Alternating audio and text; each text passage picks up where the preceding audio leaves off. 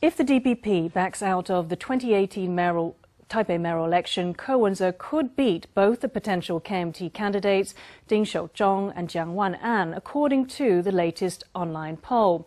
Ko would even top the DPP's Yao Wen-chih in the race. Some politicians have complained that Ko's intense media exposure is the root of his popularity rather than his administrative record. Former legislator Ting Shou-chung and former Presidential Office Deputy Secretary General Chiang and former cabinet spokeswoman Cheng Li-wun have all announced their desire to represent the KMT in the 2018 Taipei mayoral election. As for current KMT legislator Chiang Wan-an, seen as the strongest candidate, he's still biding his time.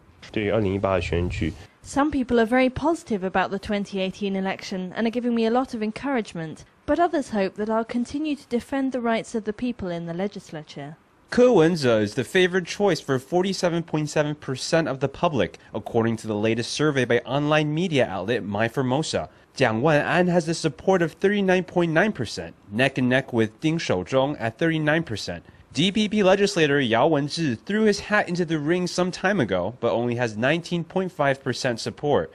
It seems that the DPP's involvement or abstention in the race will mean little to Ko, who is still leading the pack. Every time you turn on the TV, it's Ko Wen-je. It's no wonder he's popular. He never misses an occasion to criticize others, but I don't think I've ever seen him putting forward real, specific, effective policies of his own. So the public don't have much of a feeling for his leadership. From the DPP, Yao Wen-chih has restated his desire to stand, and Premier Lai Ching-te has also been tipped as a potential challenger for the mayor of the capital.